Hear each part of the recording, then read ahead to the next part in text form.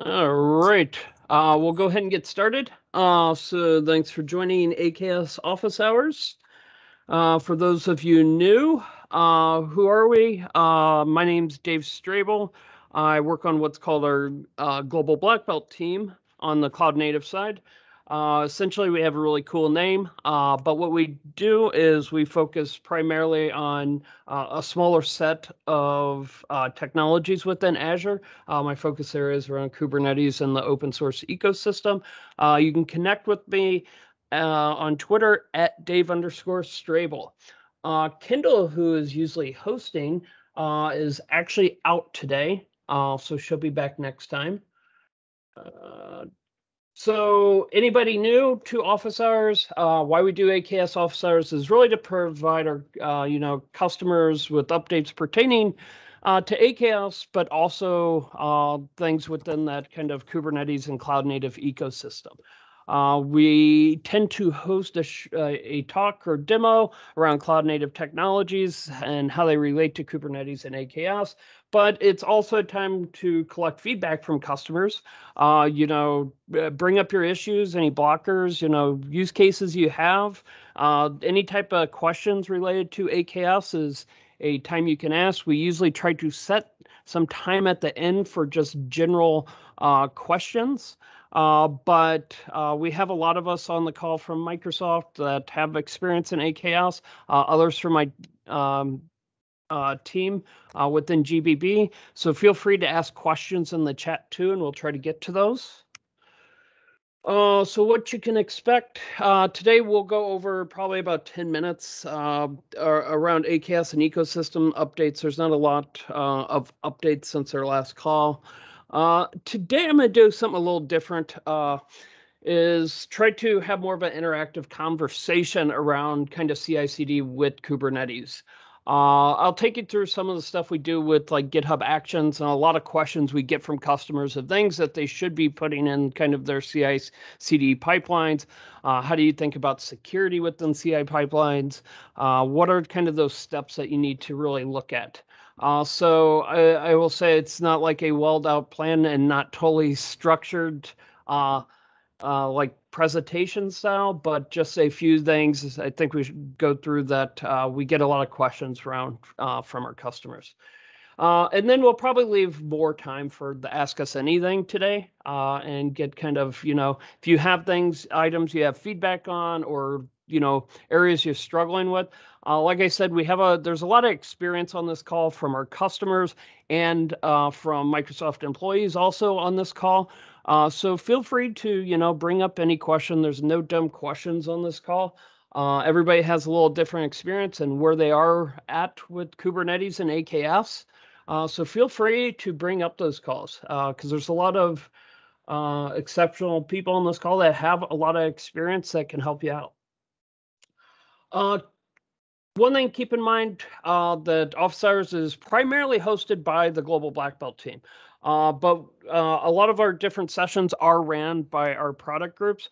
We tend to try to, keep a steady stream of product groups and kind of more new stuff they're kind of working on to come in. And we also do like a month or bi-monthly roadmap update on here too. Recordings and content will all be available on the GitHub link. And if you have any thoughts, ideas, questions, and you just want to send them to us, there's always aksofficehours@microsoft.com. You can send those to.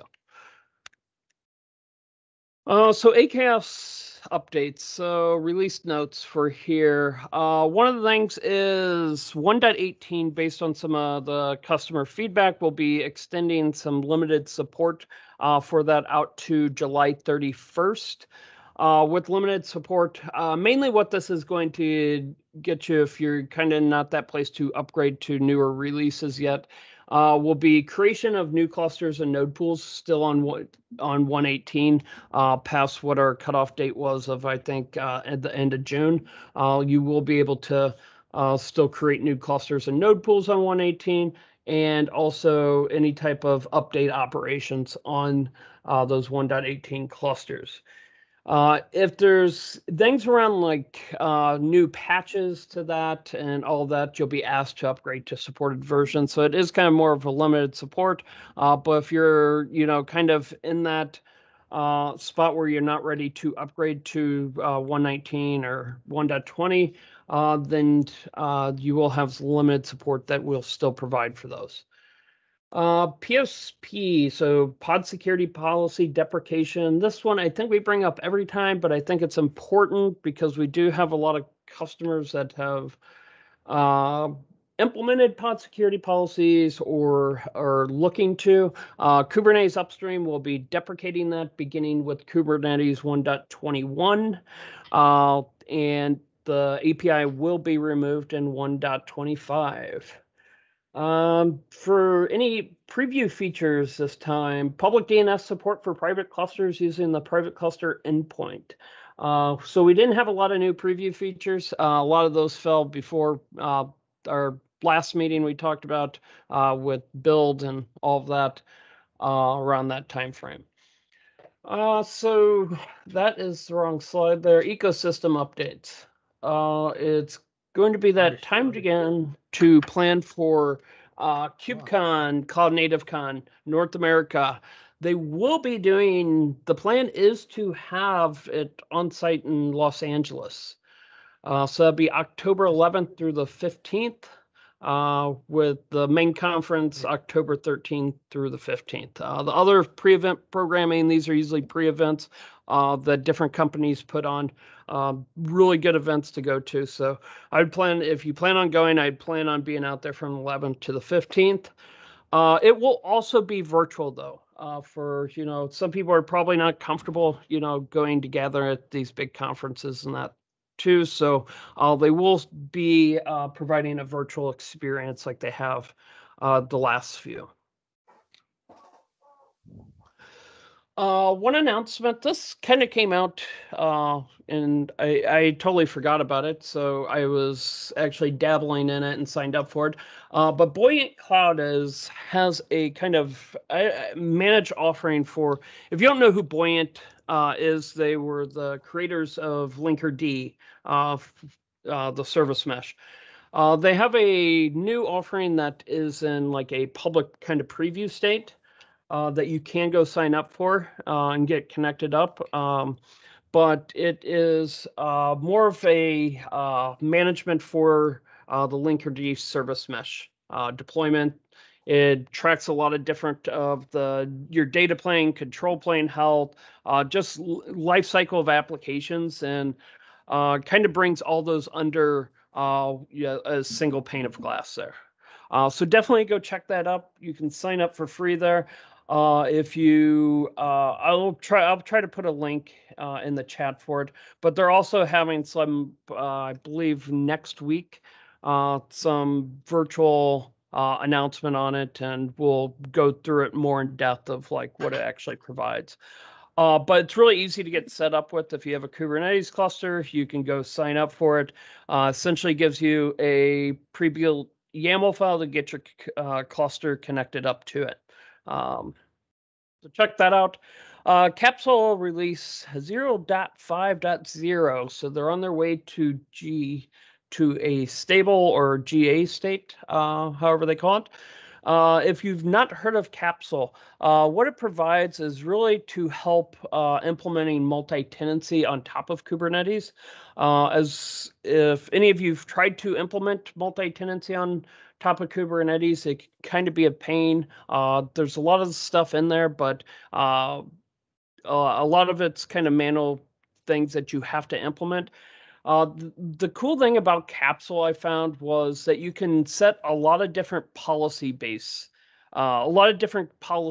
like for multi-tenancy and how that trickles down, and it automates a lot of that. So definitely check out Capsule. It is really easy to get started with, which was cool. But there's a lot of policy-based stuff that you can set in your environment to kind of more enable and support multi-tenancy within Kubernetes. All right. CI/CD with Kubernetes. And the cool thing, I have 0 slides. That's not actually a slide there. So we get a lot of questions around, especially around CI pipelines. So your continuous integration, like what are those different steps that you use within a actual CI/CD pipeline? Let me, there. That should look a little better, hopefully. So we get a lot of these questions around, like, what are those different steps that I need to add in there? Because there's a lot of things you can do within a CI pipeline. One of the easiest ways to get started, if you want to see kind of like what the very basic of delivering a application through a CI/CD pipeline within AKS, one of the things you can do that a lot of customers actually don't even know is here.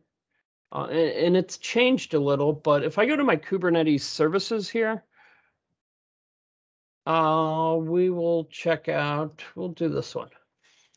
There is this little thing called Deployment Center that's in preview here, and it's probably not something talked about much because I don't think I've really heard much about it. What I can do within the Deployment Center here is, let's go ahead and add a project here. Here I will select GitHub as my repository. This could be fun, we'll see. Because I have a bunch of okay, it just worked. We'll pick one.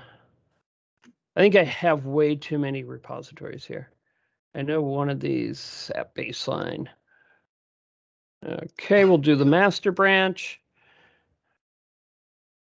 Looks at your repository, so it found a Docker file within this repository. This Docker file, then I can say, it says like what port it's exposed on, just take some stuff from that Docker file that it analyzed there.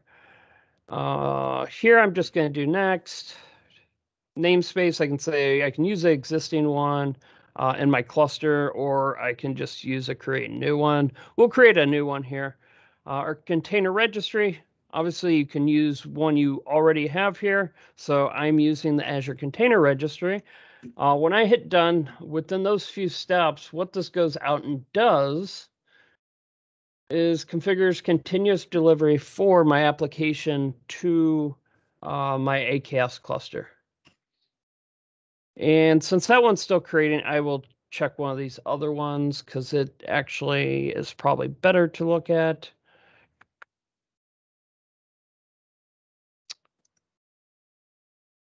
Let's see if it's deploying. A few seconds ago, okay. And this will actually even take you into the workloads tab on here from directly within that space here. The one that I want to show here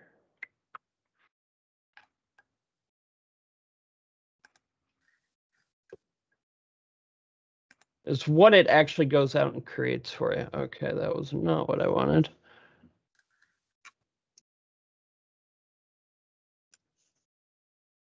Okay, so we'll go back within the deployment center.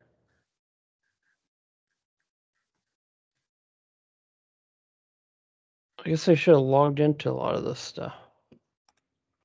Okay, so what this did was built a action for me.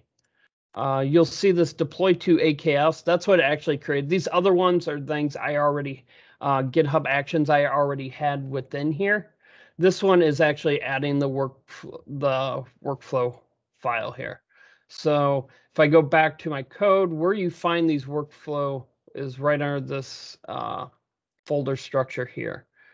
So the one it deployed would be this one. So this automatically builds out a few different tasks for you, from logging into Docker to building and pushing that image into Azure Container Registry for you, setting the context. So here, when it asks to create a namespace, if I wanted to do a new one, if I didn't say, hey, I want a new namespace, it wouldn't contain this step. It would just set the context and use the namespace to deploy to. It's also setting this secret, which it doesn't necessarily need if you had your AKS cluster wired up to ACR already, but it does create this secret for your container registry. And then uses this action, this K8's action to deploy the different manifests for you. So it builds out all of that for you. So it's a very easy way to really get started with continuous delivery to AKS. But that's great for kind of the, getting started and good starting point. When we start thinking about from like a production standpoint of like some of the stuff we want to include within our CI and our continuous delivery pipelines, that's going to be a lot more advanced. So I'm going to show here kind of some of the things that we think about and, discuss with customers of things that should be added into kind of your continuous integration, also from like different things like end-to-end testing within your CI/CD pipelines. So one of the things in every pipeline you're going to find, we check out our code here. So this triggers off master. Within GitHub Actions, you can trigger things on different events. So this one is on a push to master. You could trigger this on a schedule. You could trigger it based on all kinds of different events. We can set different environmental variables in here. So when we get to the meat of it, is building that image is going to be one thing that we run in here. One of the things that you also want to make sure of when you in your CI pipeline is that you start moving things that you may have done later in the cycle. Move those. See where you can move those into, closer to an end user so they get a better feedback loop. So for instance, if you have a vulnerable image, why even push that to a Docker registry for then, if you're doing registry scanning, then it gets flagged. Do that scanning up front. Here I'm using Aquasex Trivy that does a vulnerability scan on my image here. Microsoft is coming out with a static vulnerability scanner that you would be able to put in place here. But Trivy is just a open source project from Aqua Security that you can use. It already has a GitHub action out there. Essentially, it's just looking at these environmental variables, so my registry and the app, the Docker build I did here with the app name. And don't use the latest tag. What this should actually be, you would want to use something like the git SHA. So you could do within here, you can do like git and SHA, and it will tag it with the git SHA with that. I use latest just for demo purposes because it made a few things easier for me. So once it passes this security scan, then we can push it into our registry because we know now that we do have a secure image. It doesn't have vulnerabilities introduced into it. One of the other things I think is important also, and this, I will say, like, this wasn't a total complex where you may have some of this that lives outside the app's, the source code. Some of these workflows may live outside of the source code. A lot of people wanted to break up like configuration from source code just based on separation of duties and that. One thing you can also do, one of the tools I love is called ConfTest. It can use, sorry about that. It can use Open Policy Agent to evaluate so that you can essentially set policies and evaluate your Kubernetes manifest or Helm charts. So I'll show an example of what we've done there. This one I'm continuing on air because it would just broke kind of this whole demo. Continue on air, it's just saying, hey, continue on with this pipeline, even though this is going to error out because I set a policy violation, which we will look at. Then also in my integration testing here, I'm using Kind. If you don't know what Kind is, it stands for Kubernetes and Docker. But it's a very lightweight Kubernetes that runs within Docker. So this here, If you did kind cluster create, if you downloaded kind, you can do kind cluster create, and it'll go create a Kubernetes cluster for you that will have a multi-node. It'll be multi-node and there'll be multi-control plane nodes also. But why I'm doing this is essentially so that it's going to test my deployment, at least to make sure it can deploy, it can pull down the image that it can actually run. Here, I may also, perform some other tasks that I may want in here to do testing. Like I may want to check and make sure, like I can actually hit the cluster IP and those type of things that you could put into this testing deployment. I've seen others where they do a more full-on kind of test where they'll actually, instead of doing this within kind, that they'll actually deploy an AKS cluster when they do that integration testing, which is totally fine too. Some will do this because it's going to be much faster within that CI pipeline. I believe this takes about 1.5 minutes to spin up, actually. So those are a few of the things that we typically think about, is moving a lot of these things to get into your continuous integration. Because if you look at multiple things that I pointed out here, like Trivy, the vulnerability scan, you can do vulnerability scans within the registry, but I already have to push a vulnerable image there. I rather, my end users, when they're trying to get their application built and deployed, that they get that feedback much sooner within the loop and not later on. Even with like the policy violations, we can do that with Azure. We can evaluate those with Azure policy, and Azure policy still fits a need. But we can, do those policy violations because this conf test uses Open Policy Agent. It can use the same type of policies that you use in Azure Policy for Kubernetes. But now I can get a better feedback loop to the end user so they know the things that they need to change early on. So what I'll go ahead and do here is trigger my actions. Oh, wrong project. Here we go. Actions.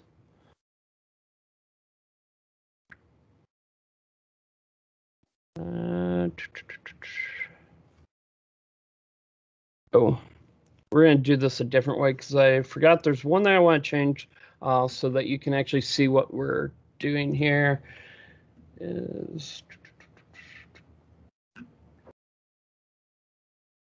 Okay, we're going to change this so that we actually do get a policy violation.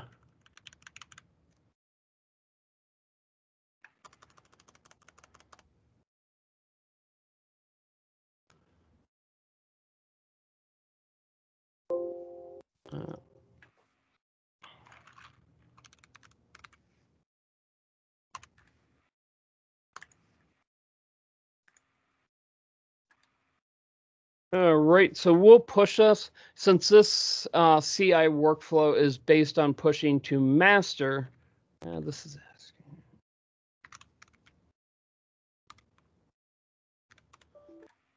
Okay.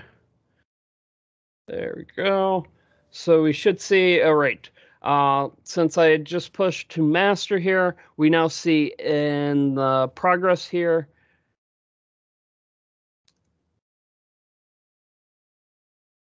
we'll see that it goes through. The one thing I want to show here should run pretty quickly. The one thing that, like I mentioned, like kind does take a little bit of time to run and get set up. It takes usually about 1.5 minutes to 2 minutes.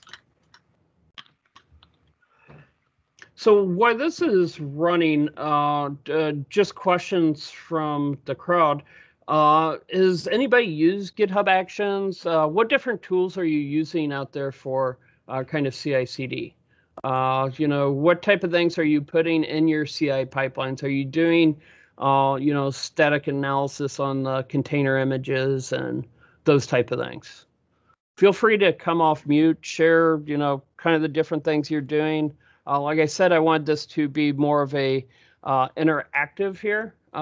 just because I know a lot of people have a lot of different ideas and how they treat what their CI pipelines and the things that they're bringing into it.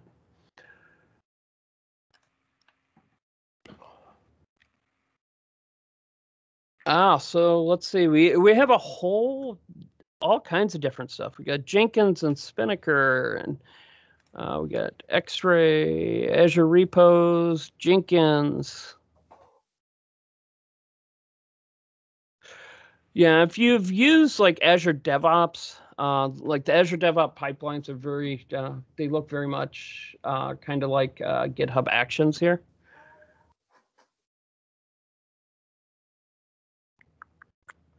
Is anybody out there actually using things like CompTest and OPA within their CI pipelines?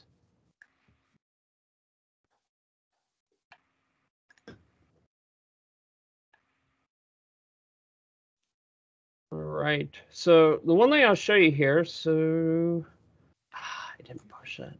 So within our CI pipeline, the Trivy scan. I solved all these ones so that this would go through.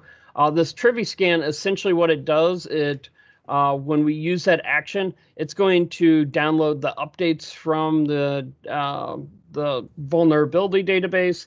And what it's detecting in here is, if we go back, what you'll see is that we can set what that actually is going to. You can configure Trivy to say, hey, I want to, the vulnerability types, I want to look at the OS and library. So if Trivy supports whatever library you're using, it will also scan and look for fixes for that too. The OS one, there's actually, I could have changed this and it would have detected, Ubuntu currently has like a critical vulnerability out for it. In this image, I moved to Alpine because it didn't have any vulnerabilities in here. If you're not familiar with Alpine, this is using the .NET Core base line image here. The Alpine image, we publish a lot of different ones for like .NET Core and that, where you may have Alpine, there's, Debian-based ones, Ubuntu-based ones you can use. Alpine tends to be a much slimmer image. I will have to say, previously, Alpine had a lot of things that it had issues with DNS timeouts and stuff, so be careful using Alpine. I tend to use the Debian Slim images. They're not much bigger than the Alpine ones. But once this happened, you can see now our integration test with Kind. It spin up a cluster here. So it pulled down the node image. You can set within Kind, you can tell it what node image you want. So if you want to test and make sure you're testing against the same API version that you're using within AKS, you can do that. There's just a configuration that you set for node image, and you would set this for something different. Currently, I'm using like the 1.19.1 here. So if I wanted to make sure that matched up against my, versions of Kubernetes I'm using out there, I could do that within here. And here we'll see, I did get a failure. I know why. So the reason I got a failure, it wasn't able to pull this pod because I didn't set a secret for my container registry for this. But essentially what I was going through was creating the namespace and then doing the deployment of those images to, test to make sure that they can get deployed. It'll give me more confidence when I get to continuous delivery to get those applications deployed out there. Now, once I go through my CI pipeline, this should have triggered another job. Is this Kubernetes deployment here. This Kubernetes deployment, its progress is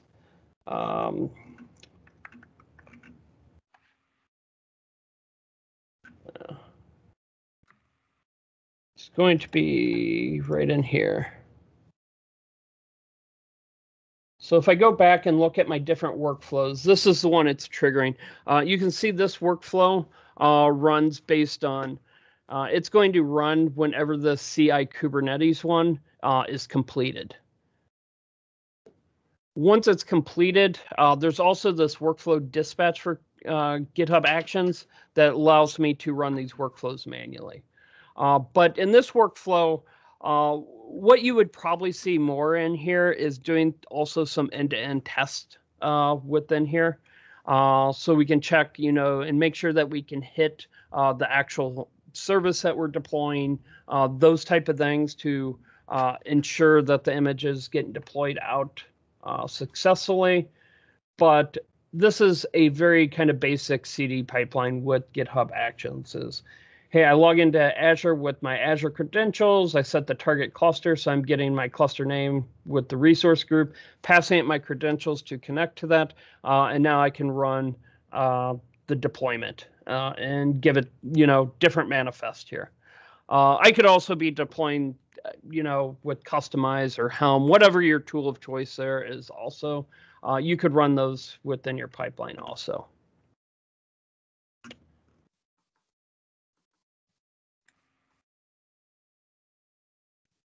All right, so let me look at some of the questions that we may have in here now. We got some that are using Fortify.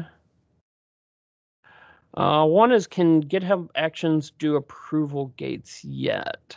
I believe so. It may be a preview feature still, but there is approvals that you can set within GitHub Actions. But I believe it's a preview feature there still.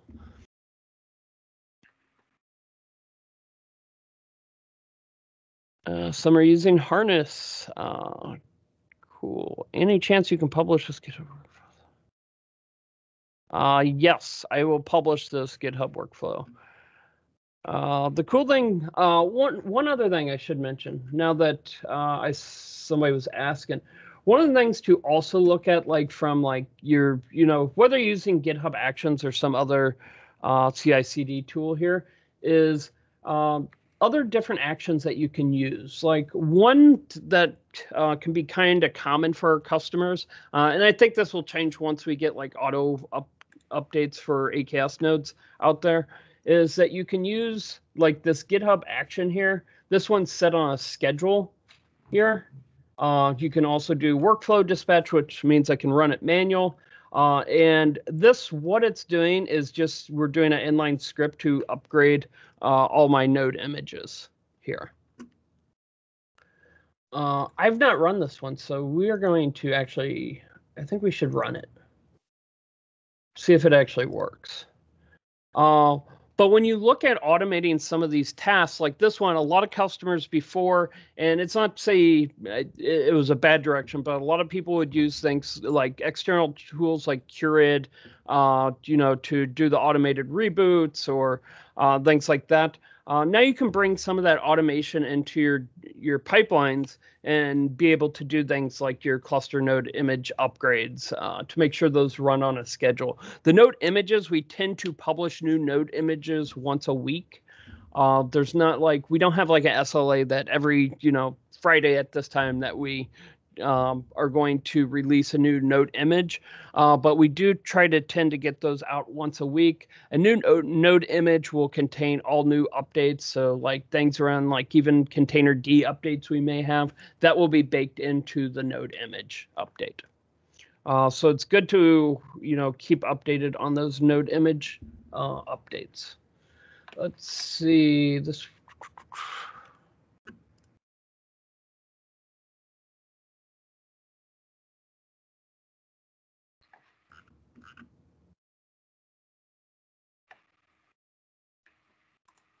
All right, so it looks like that did actually go through.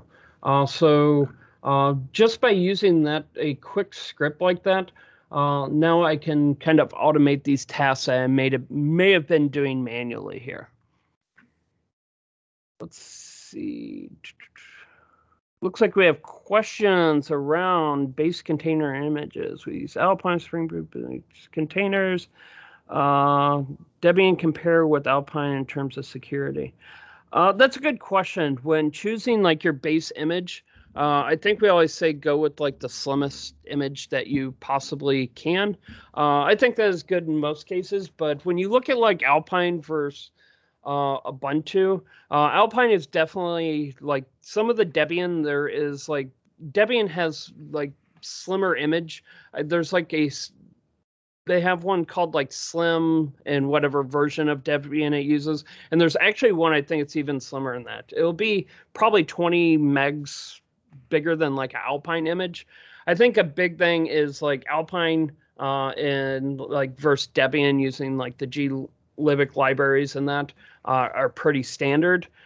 Those are different when you're talking about those kind of different base images. One of the questions also in distro lists versus Alpine, again, the slimmer the image, you're going to have a lot less security vulnerabilities that are coming through. That may also equal less that you're actually updating your base images. So I would probably always recommend try to go with slimmer images, even though like I mentioned, the Slim Debian image, I think it tends to have more vulnerabilities that you will see, not a ton more than like Alpine, but Alpine being very basic and, removing away of a lot of what's actually in that image compared to what's in a Debian image. Definitely always look at going those slimmer images if you can. Options on distro lists. The distro list for like .NET Core, I know they don't have like a distro list for that. I've seen a lot of people that are running things like Go applications and that use like different distro list ones that are out there. I think Google may even publish some of those distro lists base images there. Those are always something to look at too.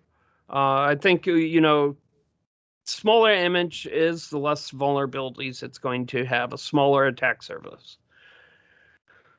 We also have, does GitHub Actions have a self-hosted runner? Yes, you can provision out self-hosted runners with GitHub Actions.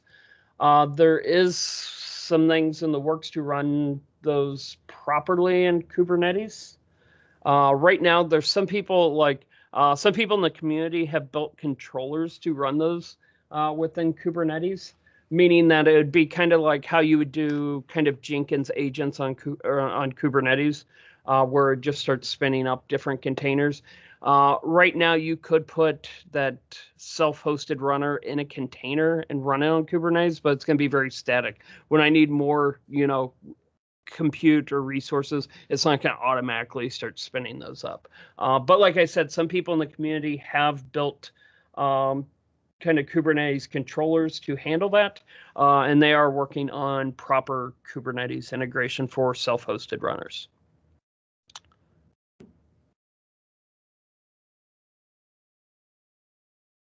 Best practices for getting on a node in a test cluster. This I don't know if I totally understand the context here, but if you do need to get actually into a AKS node, the best I have seen is using a kubectl plugin, which will do the SSH for you. It makes it super simple.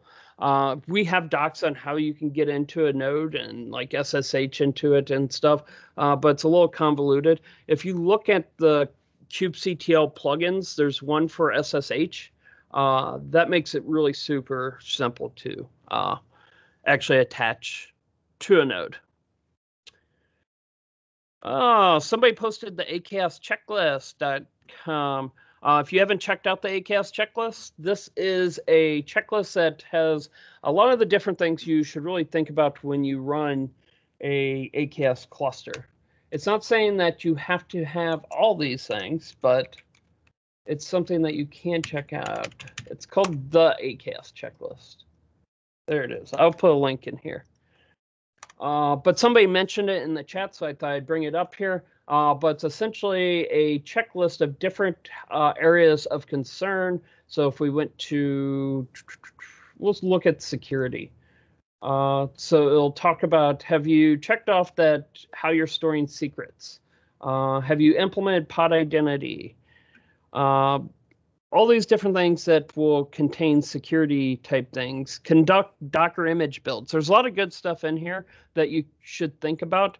And it's not necessarily saying you have to implement. It's going to be different based on your use case and environment.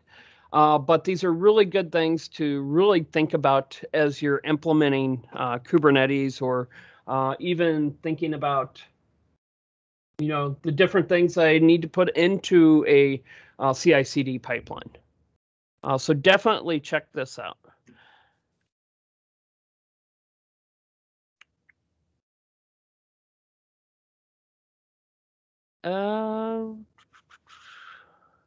Yeah, there's also a question in here.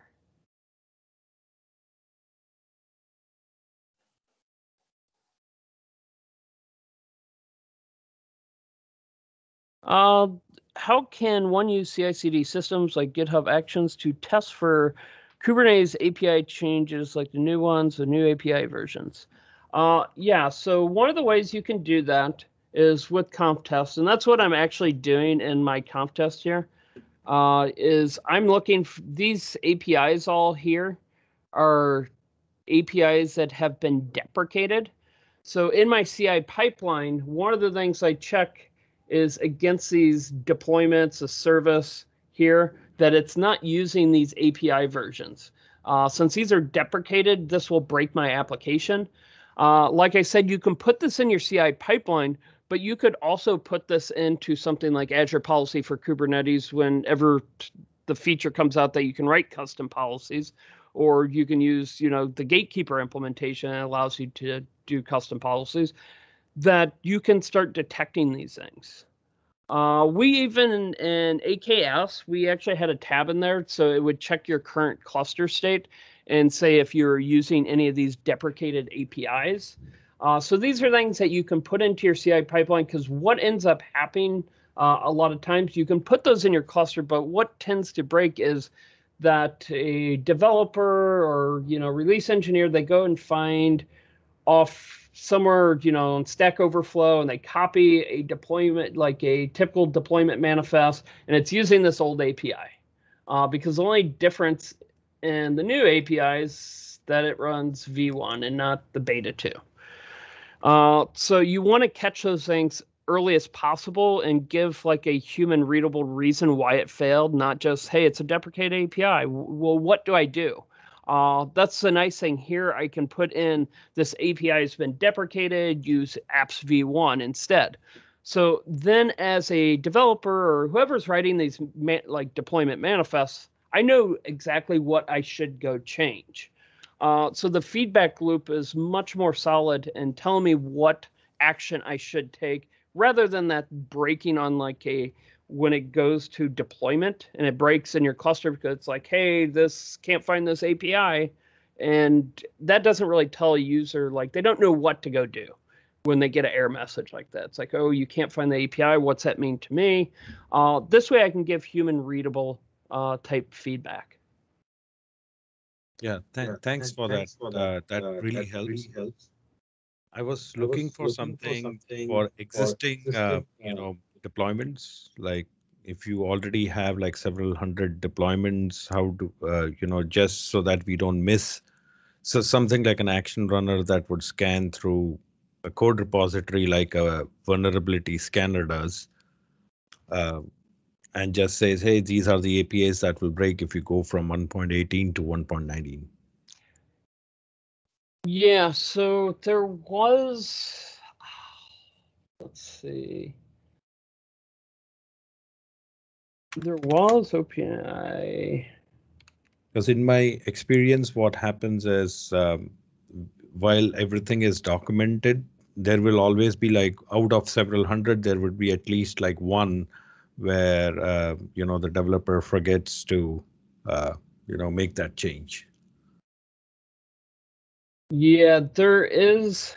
Yeah, and that's why we usually put in the CI pipeline. There's also implementation of this. I was hoping I could find it in a quick search, but I can't. That somebody implemented too. That was a little more full featured. The nice thing, like using conf tests, I can just put that in the CI pipeline. This one did a little more in how you could actually do that.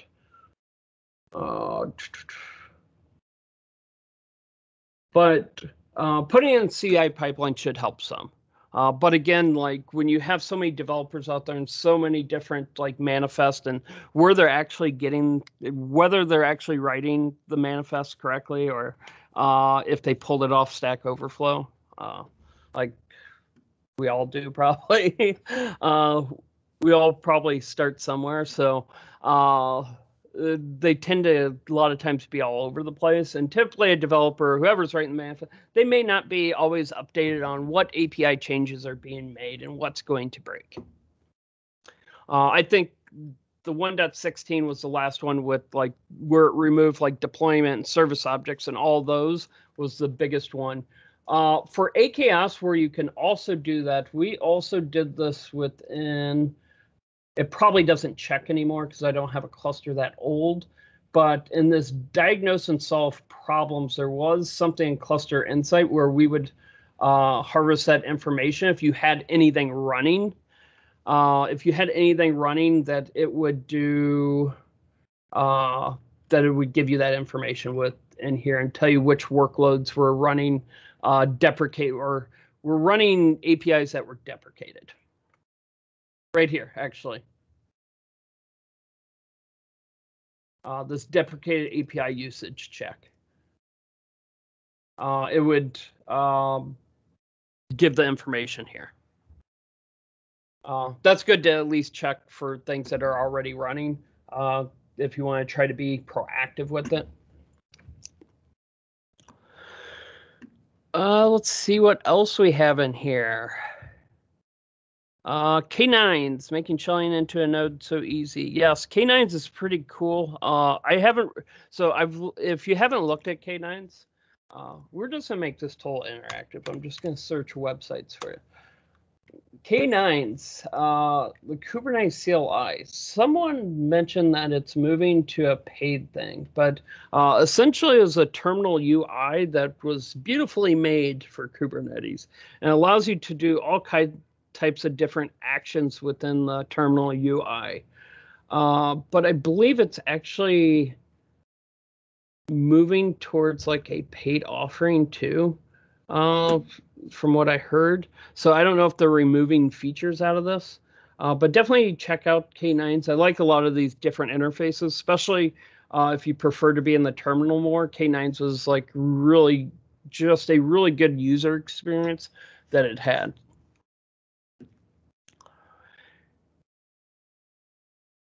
Let's see. We're continuing to do. Yeah, I'm not sure. I think the self-hosted GitHub Action Runner is free. I don't necessarily know how they charge for that, but I don't believe there is. If you use the hosted runners, yeah, there's there's some type of charge, and usually with like some of the depending on your account types, there includes a certain amount of minutes within there. Question on how is Popeye? Has anybody seen Popeye? This is also a really good tool to like, I think, evaluate your Popeye Kubernetes. But it does a bunch of different like nice checks for you. So looking at this from like if you put your like let's say you're deploying a AKS cluster through Terraform and your CI/CD system, this may be one of the steps you want to run after your cluster is up to do a kind of that end-to-end testing. But it has a bunch of these different checks that it performs in here. Like you'll see ones from like nodes, namespaces, pod services, all types of different built-in checks that it can do for you. It's definitely a nice tool to use. I haven't used it a lot, but I do have a few customers that are using it.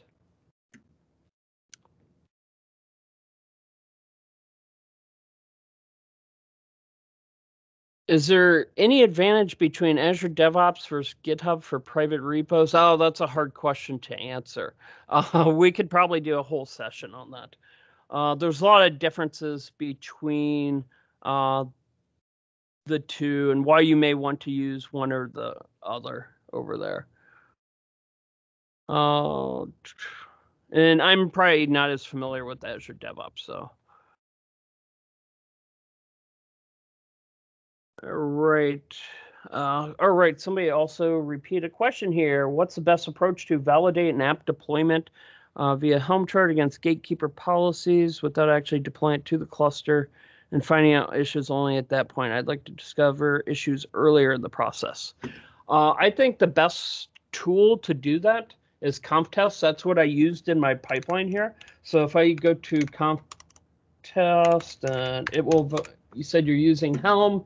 Helm conf test. You can even have like your developers or like whoever's, you can just run this locally or in a CI pipeline. So I can catch that stuff up earlier. Like if we go back to what mine is doing, essentially this conf test is taking what I wrote in a policy here, is saying, like, we'll just take this one right here. It's saying this API's versions, if it's using any of these versions in the input of API version, is to then fail that and give this, message back to the end user. So like if I had a policy like for, let's say, limits, that's a really good one. Let's say your users are not using limits and you want to set a policy that they have to set a limit, you could do that within here. You would just set whatever your policy is here within your CI pipeline. Then you could go and do this little check right here where that is it further down? Yeah, right here. You can check for your policy violations. Essentially, it's using conf test, and you say where your files are located.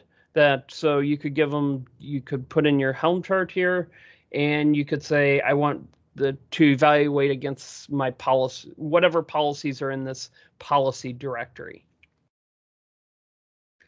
And like I said, conf test can also be ran locally, so people can do that even before the CI pipeline.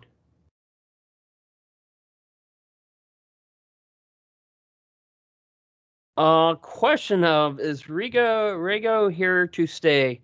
So Rego is, I think it could be better. I think that's one of the learning curves with like OPA and the policies. And writing OPA policies is there's pretty steep learning curve with Rego. But I think what you'll find with policies and stuff, that there'll be a huge library of them, just like there's a huge library of Helm charts, and you'll be able to consume most using that model, where there's just a bunch of pre-built ones that kind of work for you. But the Rego is still what Open Policy Agent will use.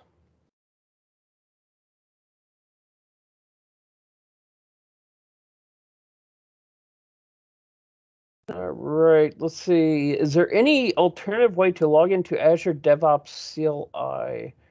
Right now you can use it. So is this, I guess, is the question actually using the Azure DevOps CLI, or are you asking like within like a CI pipeline of using a CLI? I think the question is the actual Azure DevOps CLI. Yes, that's right. I'm not sure on that. I believe you can't use service principal yet, as far as I know. Yes, we can. So is there anything in plan to allow that or something of that sort? Because using a PAT is not the best way, right? So are we planning to implement? Yeah, so I don't know. I will send a message to somebody that would know, and I'll put it back in this chat, the answer to it. Thanks.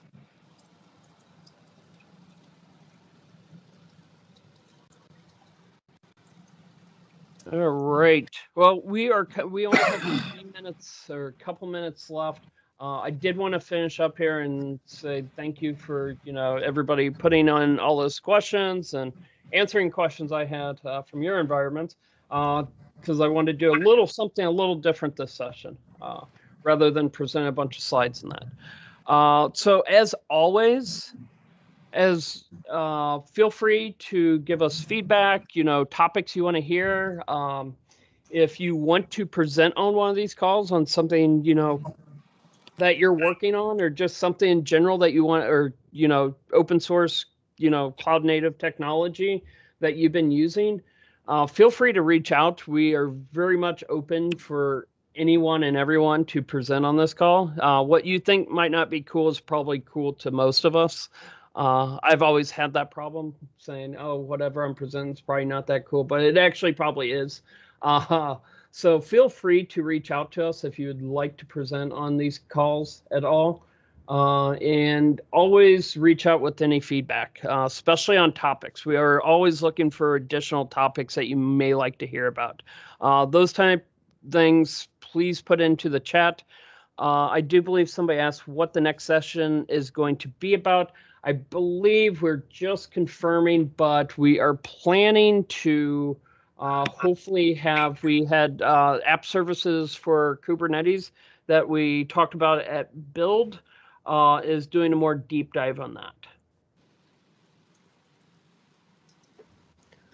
This time, though, we will update the repo and the topic this time, because I realized I forgot to update that. So, but I believe that's going to be the topic of discussion next time.